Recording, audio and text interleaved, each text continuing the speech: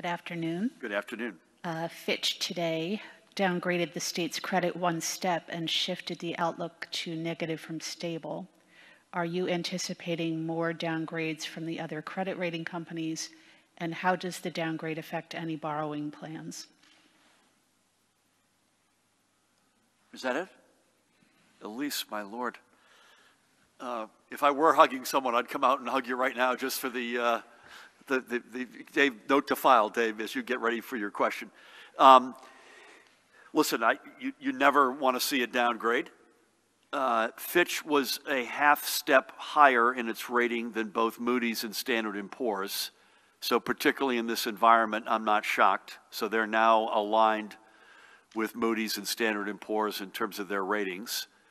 I'm not going to get political, and this is no time for politics, but boy, we entered office 2+ years ago. We've entered this crisis with a fiscal pea shooter, given the decades, and by the way, both sides of the aisle, decades of fiscal mismanagement of this state in one form or another.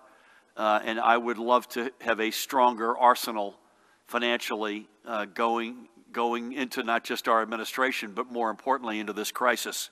It is what it is. I'm not shocked by it by any means.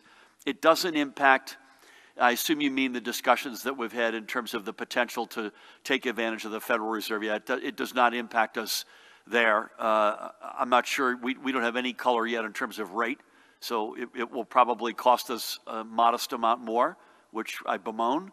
But it is what it is, and we'll continue to make the best of it.